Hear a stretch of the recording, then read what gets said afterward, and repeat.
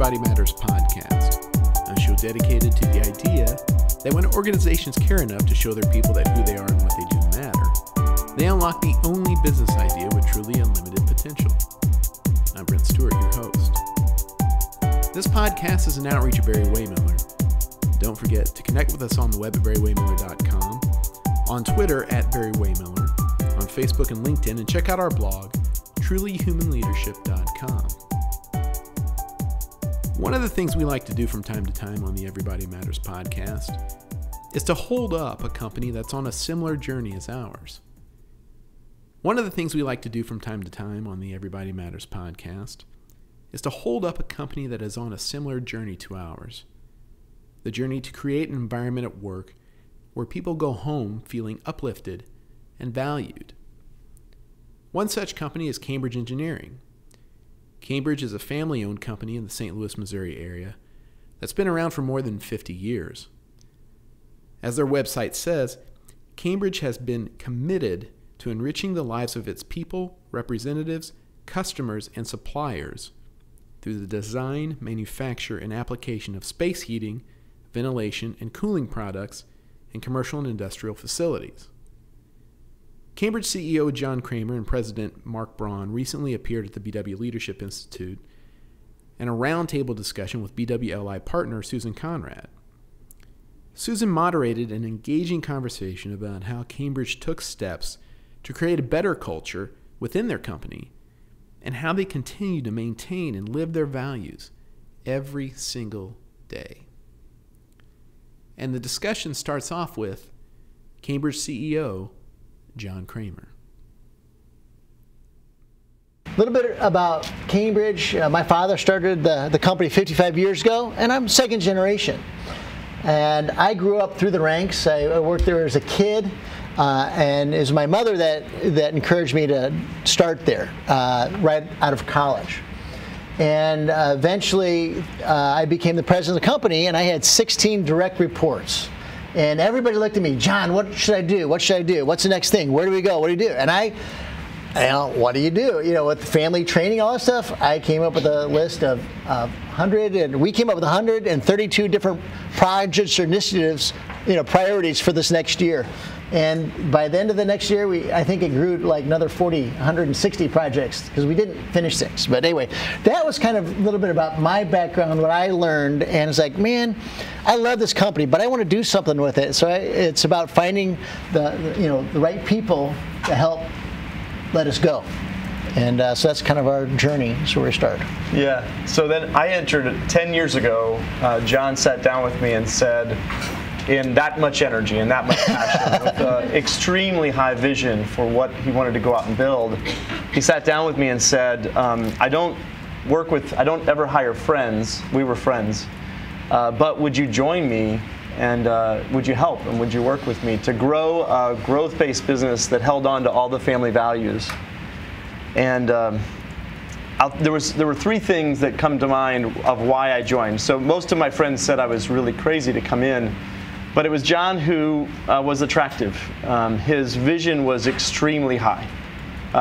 It was so high that it was very clear his purpose was bigger than what he could accomplish on his own. So an extremely high bar for vision. The second thing was just a courageous humility. He was asking with humility, will you come help me? And he's been doing that every day for the last 10 years. Every day I've worked under him, he's had that humility to say, I know I can't do this on my own. We're going to need a lot of great people to go out and accomplish this. I had never seen that kind of humility out of a leader, and so that was attractive. The couple other things, his heart I could just see his heart for myself and our family. He wanted me to be better off after I was there than before I came. And that has extended through the organization and has built basically a team of, I've never seen the collection and quality of the team that we have at Cambridge, all working to do that same thing, to pour into others. It can become trite whenever you say it often and you say you want people to be better husbands and fathers and sisters and brothers, but it's deep and it's real and it comes directly from his vision. And I think the last one is he had a simple faith. He was willing to share that and to express how he relied on something larger than him to do this. And so those things were very attractive coming in. And so I entered 10 years ago. So when you talk about this vision, this compelling vision that's bigger and more ambitious than you thought, this is something different. Can you tell us a little bit about what is that vision for Cambridge and how do you see that playing out inside the organization?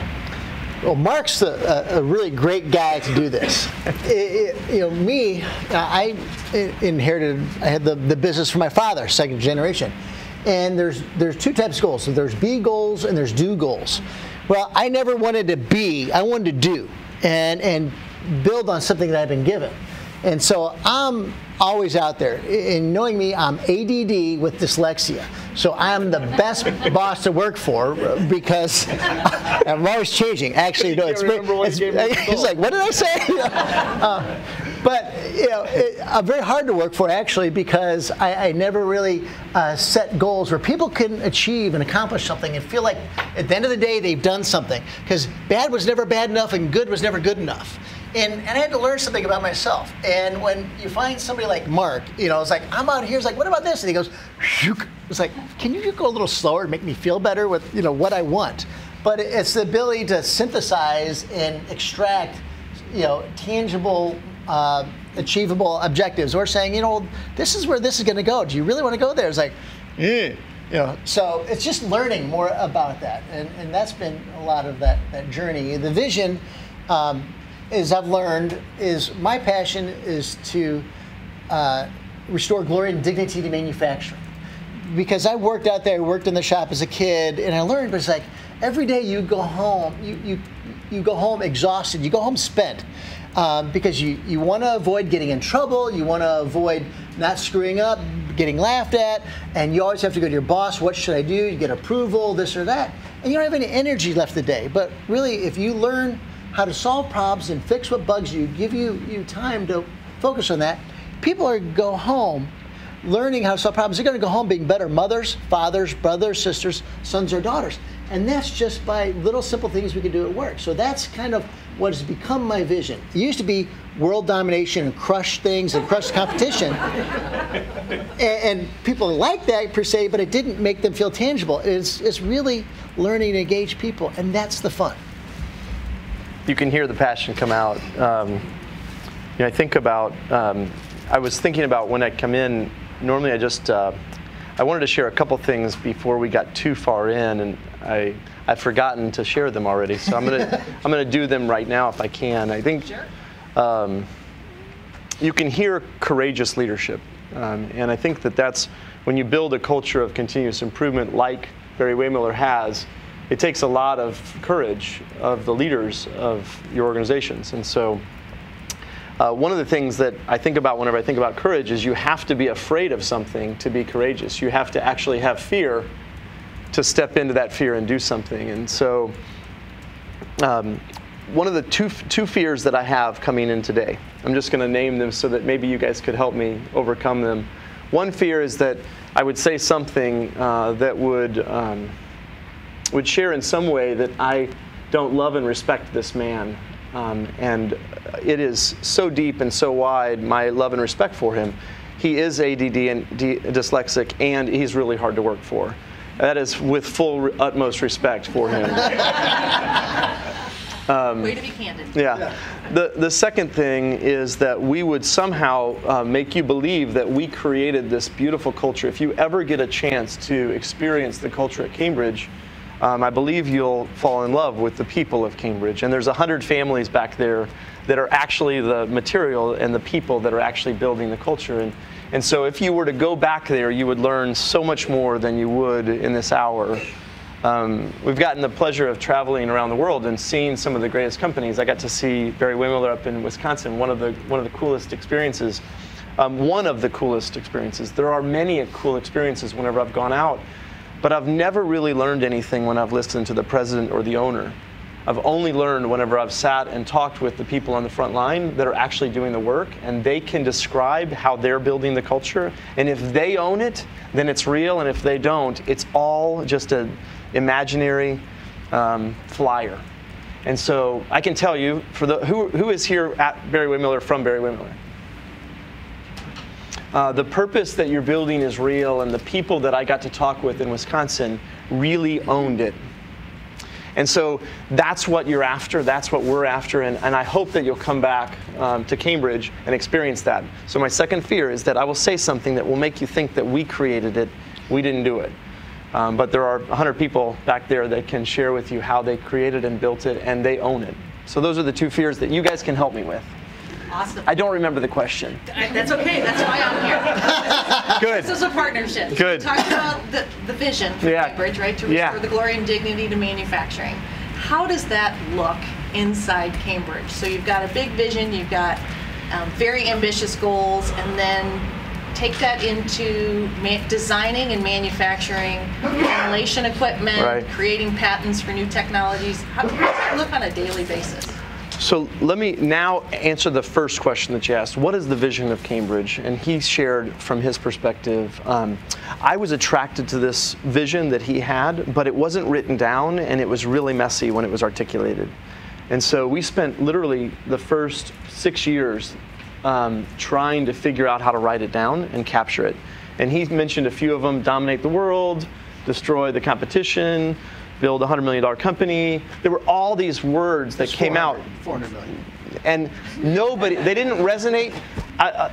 The coolest part about vision is when you write it down and it's real, it actually attracts the people you want to attract. And so he would write it down. I'm like, that's not why I'm here. That's not it. And so I would say, go back to the drawing board, and he would go back and he would try to write it down again, and he would come back and it was like, no, that's not it.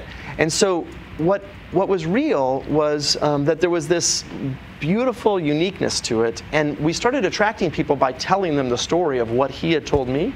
And people around the room, we've got, if you could raise your hand if you're from Cambridge. Those people and many, many back at Cambridge were attracted by the same vision. So we ended up writing it down, and we wrote it down, and it scared us.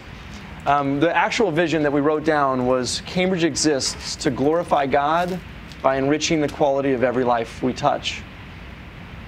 And when we wrote it down, I can feel there was a team around the room, and we were like, "Can we do that? I don't think we can do that. That's not okay."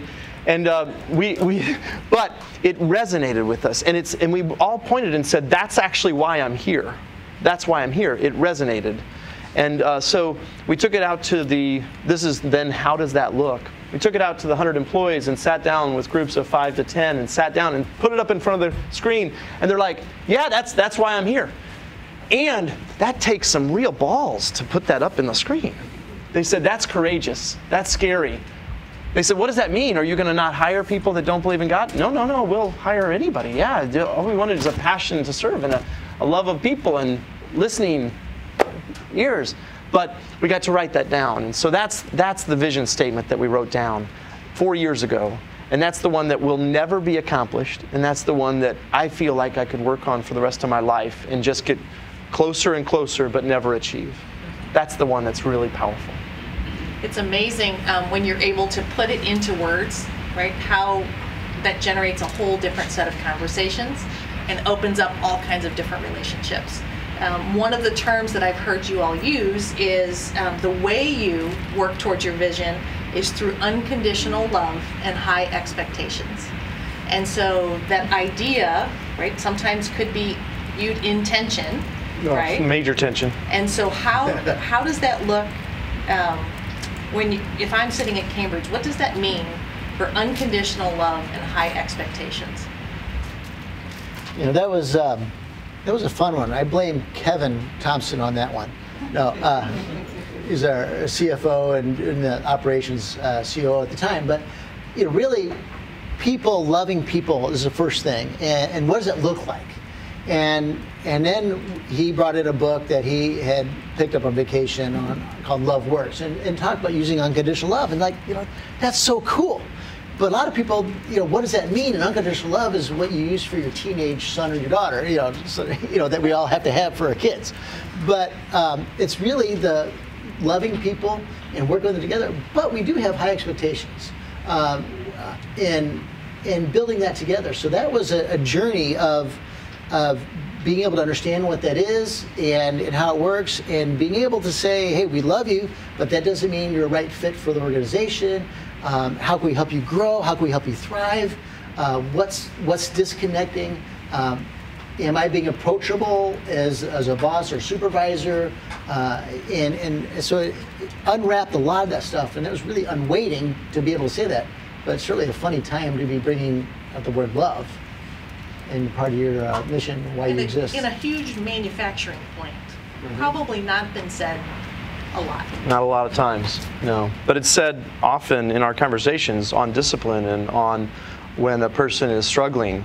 And so I don't know if you guys know, but my life sometimes has real major struggles, and everyone that works for us has major struggles in their life, somewhere or somehow. And so when they're facing that struggle, whether it be an aging parent or an addiction to some substance or whatever it is, the conversation goes like this. So what are they struggling with? How are we being loving to them right now? And also, how can we help clarify what are the expectations? Because I think the two things that children ask is, am I loved, and can I get my own way?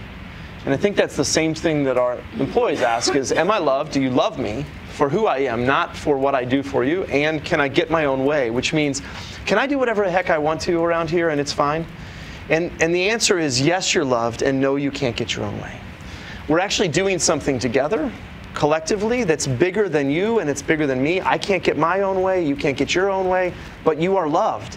And so that tension, there's conflict there, and we're not done at all. We wrote that phrase down, we behave with unconditional love and set high expectations by demonstrating care, courage, integrity, and respect. Wrote that down courageously 4 years ago, and we're still defining it. We're still trying to break down. You guys have you are an inspiration to us on how you've written down some of your leadership principles. We're working on that right now. How do you break unconditional love into some components that actually look like listening and genuine interest in others? And how do you build an eager one in other people? That is loving to do that. And so we're working on that every day. You know, I mentioned at the beginning, I have the good fortune to see this firsthand. My brother, who I've known, all my life. He's younger than me. And he'd tell you he's better looking, but he's not here, so he can't defend himself. Anyway, Doug is a very passionate, driven, high energy professional. Father of 4 kids and good husband.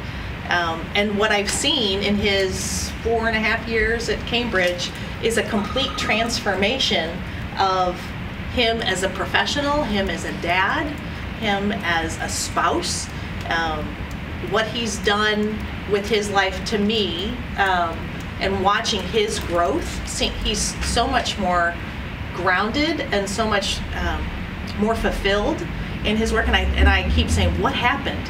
What happened? So that's what led me really back to Cambridge to say, what is going on here? To see this, grown man who's, successful and really moved to this life of significance. And so I credit the Cambridge team and everybody, right?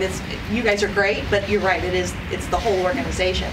And I think about that, and your group is a lot of really bright. You've got engineers and you've got frontline, machinists who are coming right out of high school or trade school.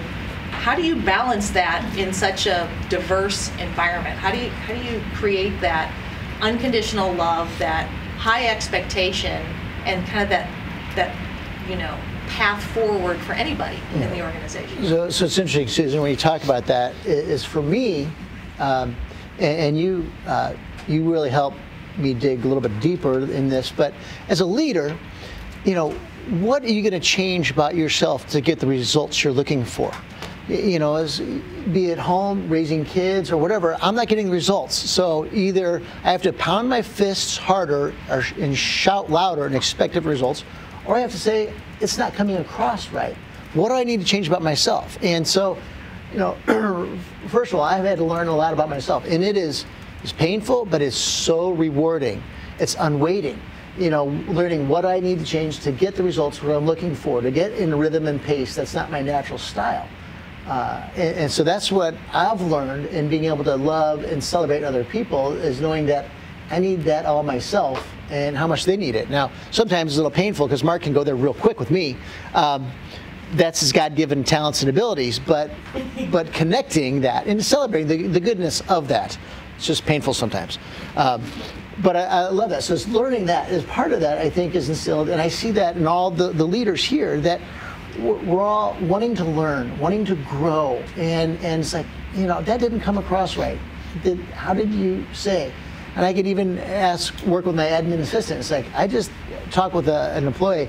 Did that sound right? Did I use the right words? And it's like, well, you could have spun this a little bit better. It's like, oh, okay. But we're all in it together because we're all trying to figure out how to build and grow and thrive together, and it's awesome. Well, I'm just wondering. So you asked the question, I believe, that how do you get it all the way up and down through the whole organization, right? And so, I've had the pleasure of working with high-functioning teams throughout the last 20 years, but I've always had small teams that I have really close contact with, and so you can do it just in the daily conversations, in the personal check-ins, in the discussions one-on-one where you're celebrating and encouraging and appreciating. I think one of the secrets that has been helpful as we've built out the culture, I've never been involved with anywhere that it's actually all the way through the organization, where engagement levels are all the way through the organization. So I've never seen that anywhere. I saw it really close up in Wisconsin, but I've never seen it. I've seen it in Zingerman's up in Ann Arbor, but not very many places have I seen engagement all the way across. And that is our goal. That's what we're wanting. We're wanting growth of every employee, not just Doug, right? We're wanting growth and engagement by every employee. And so what we had to do is to make it simpler than what we talk about. And so it's had to become daily habits, ritualistic daily habits that allow that culture to be built out. And that allows that to happen all the time and be accessible across the whole organization. So I know we've talked about daily habits, but that's really the answer. I don't know if you want to hear about some of those. You guys want to hear about some daily habits? Yeah. So when you think about daily habits, we've got 3 that I'll just mention. There are more than this, but these are the 3 probably core ones. One is a daily habit of a morning meeting. And morning meeting, we have a 15-minute daily huddle that basically has everybody, all the companies involved with. It's high energy. It's volunteer-based leadership. So 70 out of the 100 people have volunteered. And they come in and they lead the whole company in a daily meeting. And so they've got a microphone. So they're basically in this position right here. And 70 out of the 100 people have volunteered to do this. And they lead the whole company through a daily huddle. And they share their heart. They've got 5 minutes of the time when they can share anything about their life. They can share any life experience or any lesson that they've learned or pictures of their family or whatever it is. And so we get to know a little bit about them. And then we pass around the mic for gratitude, and that's become a daily habit of gratitude across the whole organization. So I'll tell you, I know your brother well because I am a lot like him, and my head thinks like I've got the right answer, I've got this thing. And with gratitude, it breaks that cycle of thinking that I have to be right all the time. And so if we start the day with gratitude for others, that's become a daily habit that the whole organization from top to bottom gets to experience and participate in. If that one little tiny cultural change happened across all of our companies, if we could just start the days with gratitude instead of starting the days with a oh my goodness, look at my horrible day, it would change the world. That one little habit. Got to tell you a story from home. So this morning, get up, and we've got an exchange student from Spain who's going to his first day of school today. So you can imagine the energy in the home's pretty high, and I'm getting ready for this. And so I get out our gratitude jar from below the cabinet, and I put it on the top of the counter. And I just start writing what I'm thankful for and putting it in. And so my kids know this habit, and so they start writing that. How do you ritualize a daily habit of gratitude? Our organization did it, and so then I was able to do it home, and it just builds into the fabric of everything. So that's a daily habit of gratitude. And then another daily habit that we have is we dedicate time.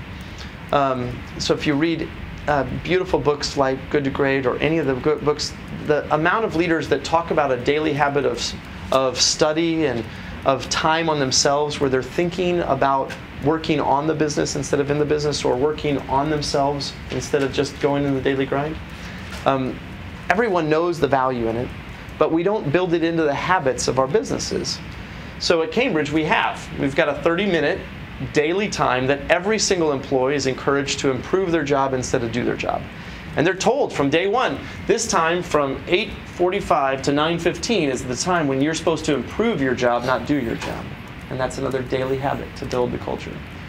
There's a lot there, but those are some of the daily habits, examples of how you work to build a culture where everybody's engaged. Right, and everybody has the opportunity to participate wherever, whenever. Wherever, whenever. Right. Yeah. Yeah, I like also the personal professional check-in. That's the weekly habit, but the enterprise team gets together every week, and we go around pretty much like 2 minutes. What's going on in your personal life? What's going on in your professional life? Because you're working shoulder to shoulder with people, but we never really know what's going on in the rest of your life. And so it's a no comment zone where you just say thank you for sharing. But we all have life outside of business.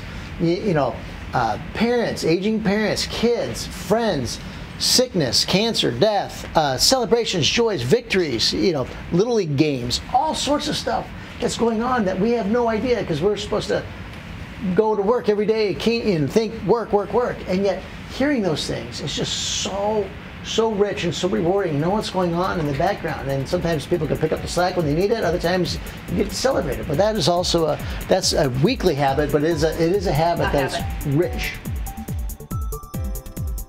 Thanks for listening to the Everybody Matters podcast. If you'd like to find out more about the BW Leadership Institute and see a list and sign up for one of their upcoming classes, go to bwli.com. That's bwli.com. You can also find them on Twitter at BW Lead Institute. If you'd like to find out more about Bob Chapman and Ross Zodia's book, Everybody Matters, The Extraordinary Power of Caring for Your People Like Family, go to everybodymattersbook.com. For updates on the book, this podcast, and to get a lot of great content and insight, don't forget to connect with us on the web at Barry-Wehmiller.com, on Twitter at Barry-Wehmiller, on Facebook and LinkedIn, and check out our blog, trulyhumanleadership.com. I'm Brent Stewart.